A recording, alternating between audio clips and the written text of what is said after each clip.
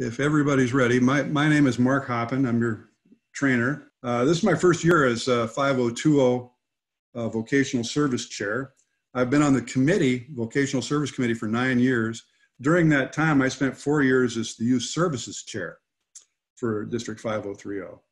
I'm a past president of Gig Harbor Midday Rotary. I've been a Gig Harbor Rotarian since 1992.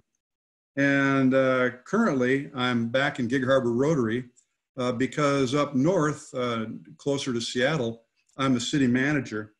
And I am a guest member, oddly enough, every Wednesday at the Rotary Club of Des Moines and Normandy Park in District 5030. And then I go to my own club in 5020, Gig Harbor Rotary, on Fridays. My objective today is to give you a view of Rotary's legacy, to talk a little bit about the history of vocational service in Rotary, to give you a glimpse of what Rotary has to offer, things that we don't generally think about very often, and to draw some connections that normally we might not make. The building you're looking at in Chicago in 1905 was built in 1877. It was the first steel structure building built in the United States, even before New York had buildings like that.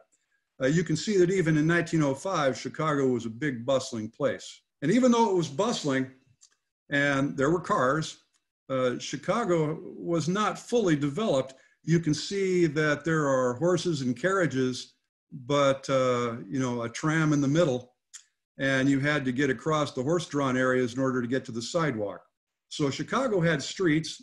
Some of them were paved at that time, but a lot of the streets were like this. And people's recreation still relied heavily on horses.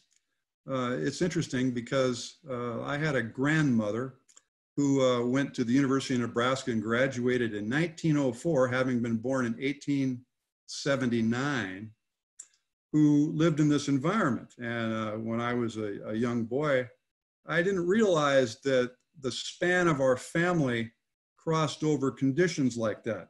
Rotary started in 1905, but it didn't take very long for Rotary to expand. The first club in 1912 was in Winnipeg, outside of the United States. And so Rotary obviously expanded very fast. In 1924, some of the original members of Rotary were still together. If you go on to the website, the District 502 website, you can actually watch a video about the boys of 1905, the original Rotarians. What's interesting is that in 1918, there was the Spanish flu epidemic, and all these original Rotarians survived that.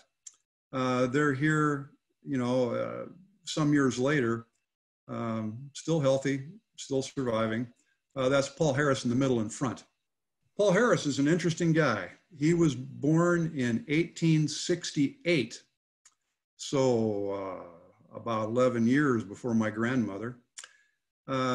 He graduated from the University of Iowa and spent 6 years gallivanting around doing odd jobs throughout the West before he finally settled in Chicago.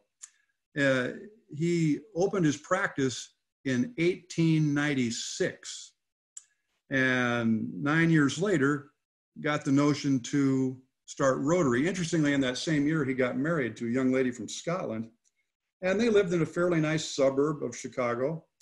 And Chicago was a very robust but pretty highly evolved place. He had the unique notion that if we did several things, we would be able to enhance each other's business opportunities, to serve and to empower each other. And vocational service is one of Rotary's initial founding purposes. Service, empowerment, inspiration. Vocational service includes connecting our professions and professional networks with our Rotary Club activities, using our expertise to address community problems and help others discover new vocational opportunities and interests, and promoting Rotary's commitment to integrity in our professional as well as personal lives. Sometimes we think that we're a long ways removed from the initial Rotarians that started these purposes, but we're not. When you consider when Paul Harris was born, the Alamo, Davy Crockett, was in 1836. Paul Harris was born not even 100 years after the Continental Congress that generated both the Declaration of Independence and later the Constitution of the United States. Canada's independence came after his birth. So we're not very far removed. And my grandmother in 1879, graduating in 1904, really a contemporary of Paul Harris, was somebody I knew as a young boy. So we think of ourselves as being far removed from the past, but we're really not. Professionals join a Rotary Club as representatives of their particular business or profession and have a dual responsibility to represent their vocation within their club and to exemplify the ideals of Rotary in their place of business. We also have a commitment to integrity and ethics. The four-way test and the Rotarian Code of Conduct are something that we come in contact rather often when somebody is inducted. Interestingly, the Code of Conduct has changed fairly recently in an interesting way. I mean, we have to act with integrity and high ethical standards. We have to deal fairly with others and treat them in their occupations with respect. We have to use our professional skills through Rotary to mentor young people and to help those with special needs and to improve people's quality of life in my community and in the world. We're to avoid behavior that reflects adversely on Rotary or other Rotarians. And fairly recently, there's a commitment to helping maintain harassment-free environments in Rotary meetings, events, and activities, to report any suspected harassment, and to help ensure non-retaliation to those individuals that report harassment. Normally, I've thought of that kind of behavior in connection to youth, but not so much Rotary in general, and it's interesting that that has been articulated. Vocational service is touted by Rotary to do a number of things.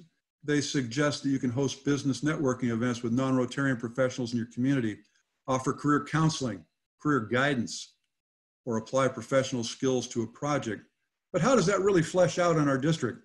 A couple of years ago, I asked that question and asked folks throughout 5020 exactly how we actually conducted ourselves vocationally in this district. So in 2018, 75 clubs, over 80% of Rotary District 502 clubs responded to a survey assessing vocational service activities. And this is what was discovered: from the most frequent district-wide vocational service activities and projects to the least. The most frequent activity vocational in the district is scholarships for students, followed by classification talks, workplace visits, tours, and mixers, vocational service awards for students, Rotarians, and community members, high school job readiness activities, intra-club vocational service awareness activities, membership surveys, theme meetings, table changers, business-oriented programs, and vocational service hands-on community projects. For instance, in Gig Harbor, the Rotary Club of Gig Harbor has a project providing readiness skills for job acquisition for women that leave the correction center. Interestingly, in British Columbia, those kind of things are managed as part of the bureaucratic structure of the correction system. So Washington is a little bit less evolved in that sense, but we pick projects that do the most good in our communities. And this is one that's coordinated with police and with educational tracking through Seattle University, as well as through the local Rotary Club. It's a very interesting longitudinally hands-on project. Further down the list, vocational service high school activities, participation in trades programs, sponsorship to programs, trade evenings, and then celebrating the four-way test. Interestingly, on the Vocational Service Committee, something you can access, in fact, you can access all this information that you're going to see today on the District 5020 website. And if you want more information or to watch The Boys in 1905, that video is available through the site. Also, somebody you can contact, Corinne Gregory, actually has written a book called Character Counts, a book about the 4-way test and its history. It's a very interesting book. Internet activities, Interact activities, Rotaract career activities, RILA career activities, all have a vocational orientation. And then there are other frequent but less significant activities. Something that the district's tried to get underway for years is ethics training. There are people in the zone that can provide quite a bit of information about that, as can I. And also joining the Chamber of Commerce. We don't think very often about some of the Rotary tools that are available to us. One of those tools is joining a Rotary Fellowship. They're activities where Rotarians have common interests, vocations, or recreational interests. You can join a fellowship. If that fellowship that you want doesn't exist, you can organize one. Interestingly, a new group must have at least 25 potential members representing at least 5 countries. Now, you'd think that might be pretty hard to do, but it's not. Actually, this is the sum total of fellowships currently available. Like many things in Rotary, some of them are more available than others. We'll just suffice to say that that all these are available to you when you click into them off the 502 website. And what you would have noticed in the rowing site is that it comes up in German. And then you can click an English translation and it suddenly morphs into English. Another possibility is to join a Rotary Action Group. Similar to other activities, Rotary Action Groups, one of the chief things about all these activities is they're a way for you to touch other Rotarians to gain not just fellowship, but also to figure out how to conduct projects in a broader way. The Rotarian Action Group site is a way to touch other projects that have already been started that may match what your club wants to do. You can start a Rotarian Action Group by having respective members from at least 5 countries and 3 zones. Now, you'd think that might be pretty hard to get going too because of the multiplicity of zones. But similarly, it's not either. And these are current action groups that are available to anyone. You can see that they reflect most of the Rotary International projects, or even community projects in some cases, that can provide connection for a large number of Rotary clubs around the world. Another option to stay current on vocational information is to do a vocational service newsletter. And you can subscribe to that at that site. All these links are active on the 502 website when you go into them. There's also an online introduction. 9 years ago, when you started sharing information about this kind of thing, there was only hard copy information that you could distribute by visiting clubs or mail. But now, of course, all this information is readily available by download. Another opportunity is to use the Rotary Showcase. Now, this one I am absolutely determined to figure out a way to show you. One of the things that we can do in this time when we're going to try to get back to work and we're going to try to connect is to connect Rotarians with Rotarians.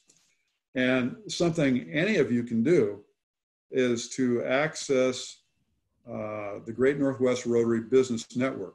And this network is available. You can Google it. It's a kind of a work in progress, but it started out as a District 5030 website. There are numerous websites like this around the country, but this one's a little different in that it's pretty easy to use. Because I'm a visiting Rotarian up north, I kind of stumbled into this website, talked to the district governor in 5030, Bill McElroy, and talked him into including District 5020 as a regular client for this site. What happened is that the idea has expanded. Sometime after this DTA session, it'll be possible to have this Rotary Business Directory available from BC through Oregon, about 6 Rotary districts. I've shared this with the Rotary Club of Gig Harbor, and there are already nearly a dozen Gig Harbor Rotarians that have signed up for it. It's pretty easy to do. You have to go through the lens of Bill McElroy in order to assure him that you're actually a Rotarian.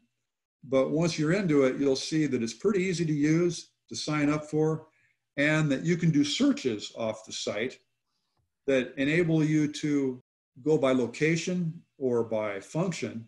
And so you can sign up by a mix of US and Canadian interests, or strictly Canada, or strictly the US, as you choose. And then you can batch by function within those subdivisions. So it's a pretty interesting thing to do. Now that you're up, Barb, you can show people how this works. Scroll down on the first page to show them that you can browse by category, so you can stop there. You'll notice that some categories have a significant number of people signed up already. Scroll up just a little bit. You've got, let's click into the business and professional services area. Okay, and scroll down that and you'll see the kind of formats that you can generate. Scroll down a little more, a little further. Let's go, let's see if I can.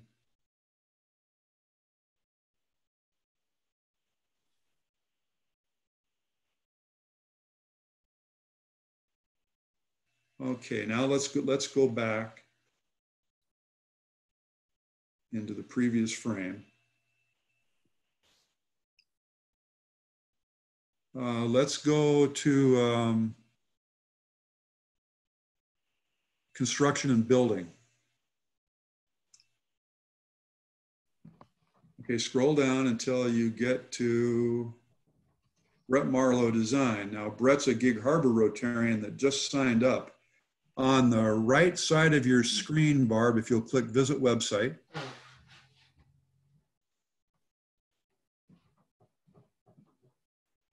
And then scroll down and you'll see what Brett has put together for her own business. Similarly, all these sites have these kind of connections. And so that's a pretty interesting thing. Let's back out all again, back to the home page. Back. Okay, now go to sign up on the top scroll bar. And scroll down a little bit. You'll notice there's no charge to Rotarians, free. And you can pick whatever mode you wish in order to sign up. It's not hard to do. And, you know, in an era of COVID, when we're learning how to do all this through Zoom and other social media, one of the things we can still do is what Rotarians were doing in 1905. Interestingly, they had to stop Rotary meetings for 3 weeks during the Spanish flu. That's all the more they actually stopped during that period of time. And most people survive that, just like we're going to survive this COVID. But the difference is that we have this tool available to us in order to try to help other Rotarians regenerate some of their business activities to participate in recovery. I think this can be a very interesting tool, and since it's a broad area tool, including British Columbia and Washington and Oregon, it should be something we can all put to use. What I'm hoping to do now, Barb, is to ask folks to offer up what their club is doing in vocational service. This is Steve. There you go. We have 7 initiatives within vocational service, which in Paulsbo we call professional service. We are partnering with our membership committee on an outreach campaign to businesses, to bring business into a business memberships in. We have something called Distinguished Student of Service Awards. We have the Way Things Work tours, the Future Work lecture series. I mentioned in a prior meeting with Marilyn, we're forming a Rotary Club with the faculty and students at Olympic College. And we're giving grants to teachers to attend the New Space Conference and establishing a network in Kitsap County, which your club will be asked to participate in and help send a high school teacher or Olympic College teacher to the New Space Conference. So that's what we're doing. Okay, Darwin, you had an interesting experience this year. Why don't you unmute Darwin? Okay, Darwin is ready. Okay, I changed clubs. We started a new club here in Paulsbo. So what are you referring to, Mark? Well, you know, the expansion of clubs is one way that we can expand our vocational service. So why don't you describe the kind of club that you formed? Okay, well, we meet, we did meet twice a month at a brewery, which was different from my previous club. And then with COVID, we are meeting twice a month via Zoom, and then once a week, every other week, we're meeting with a social session. The demographics of this club is quite different from the club I went from Bainbridge Island to this new club. Our average age is in early 40s. We have a lot of young professionals and people with families. We have children at our meetings because some people don't have. We have several couples that are members of the club. And rather than get a babysitter, they bring the child to the meeting, and that works out quite fine. There seems to be a lot of enthusiasm in this club. What I like about it is we're able to fill that niche for the younger, getting the younger Rotarian involved and engaged. That's the future of Rotary, getting more people in their 20s, 30s, 40s involved in Rotary. And so I think this is what I observe in the club. You know, and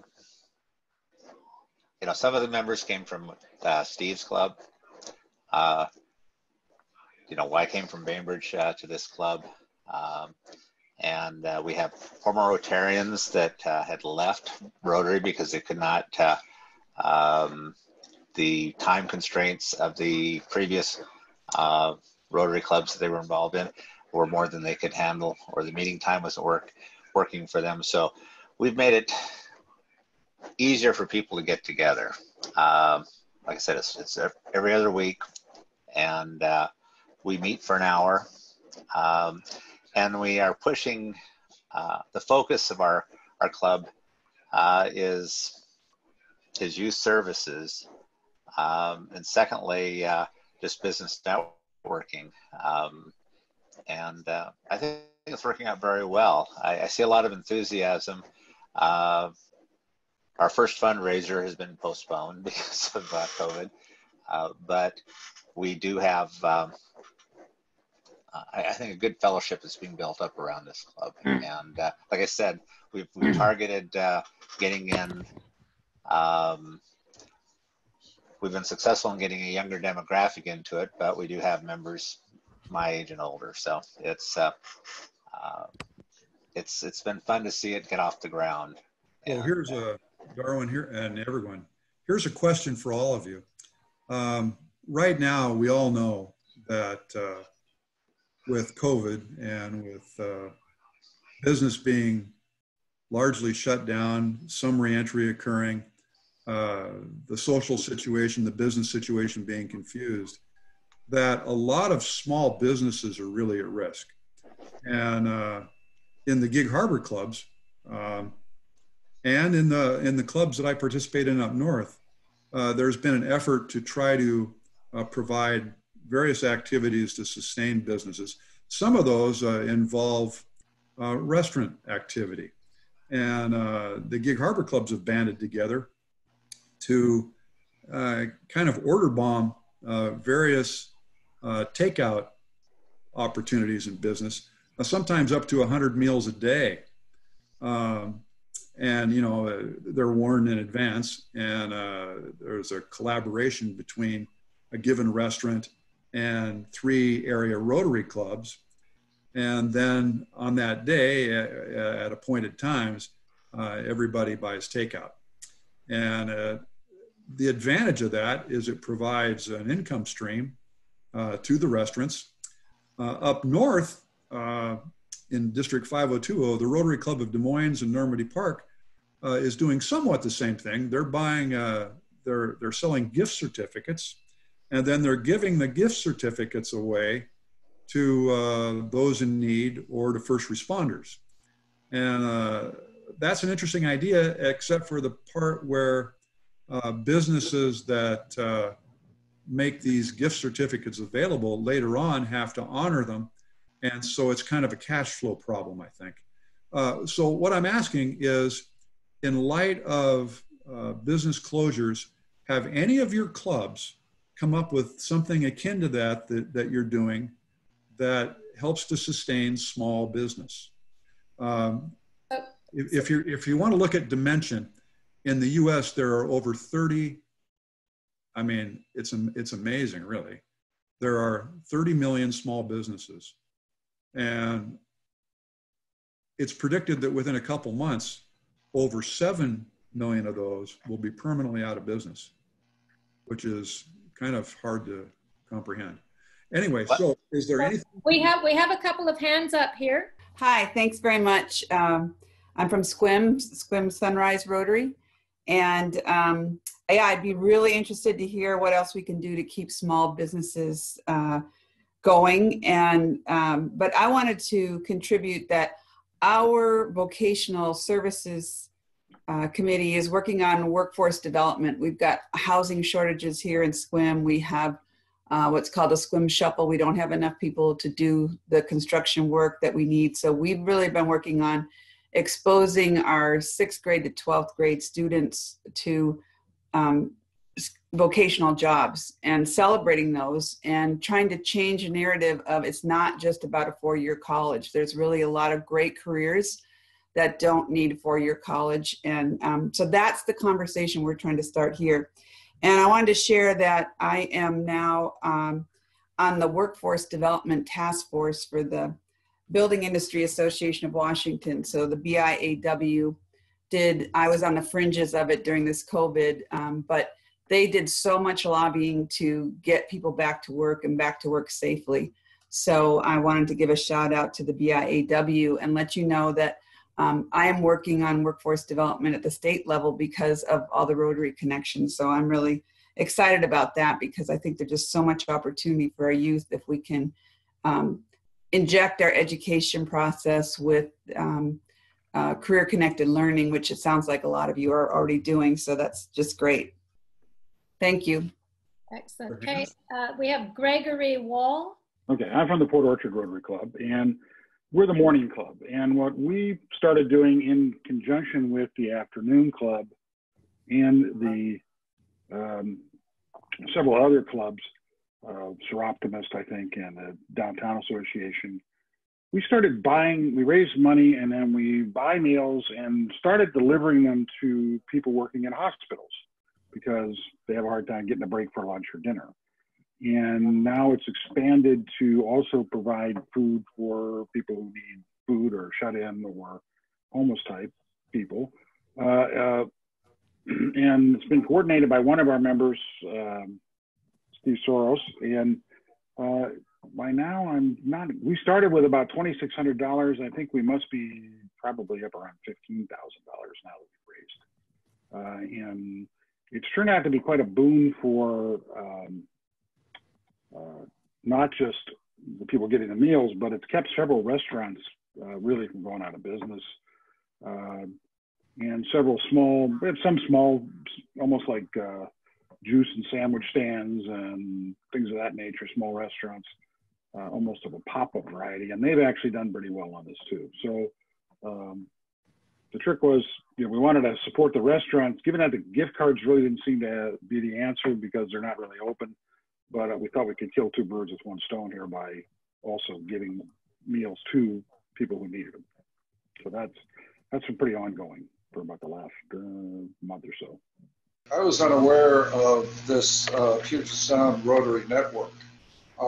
When Cindy and I were in Australia recently, Andy Rajapas is the district governor-elect taking office in the district we were visiting. And they have a similar network. It might be Rotary Worldwide, the one he's showing, where you can register your businesses. But he uses it very, very effectively to bring in young professionals. It is a huge marketing tool. He shows it often when he is recruiting. He is a master recruiter. So it's a major asset. I'm glad to see we have it. Good, thank you. Yeah, Steve, it's worth noting that the business directory is a work in progress. And you've noticed that it started its life as the Puget Sound Rotary Network, and it's going to change into the Great Northwest Rotary Network. And it'll be identified that way by its web address as well as its title. So if you're from Canada, don't be offended. We've worked that out. Anyway. We have one more hand up. This is from Darwin. Darwin, who's? Yeah, I stepped away for a bit, so I'm not sure if Steve mentioned this, but here in Poulsbo, we have a website called poulsbostrong.com. You can go out there and order coffee or apparel, and it has Poulsbo Strong logos on the apparel. And when you buy off that website, you can designate $10 of the purchase price to a business in Poulsbo. So that seems like a very good idea. And the pricing on this is it's a local screen maker, type apparel printing company, and the prices are real reasonable. But that might be something in an area where you can show solidarity with your community and provide some income to them through these purchases. And so that's just another idea that's out there on how to support your local merchants. Darwin, Mark, I'd like to add to that. When the Crossroads Club spun off from the Poulsbo Morning Club, it was brilliant. It has really great, innovative leaders, and it's far better than it would have been had it been a satellite of our club. They're doing pretty amazing things. Thank you for your participation. Hopefully your clubs can figure out ways in order to support small business in these times, particularly the ones most at risk. It's worth noting that small business right now needs the capacity to remain open. And any imaginative ways that Rotary can figure out to assist that is a very, very significant thing, because the number of small businesses that are going to disappear forever if we don't find those ways is a fairly large, intimidating number. So I wish you all luck. If anybody wants to contact me, I'm happy to help you.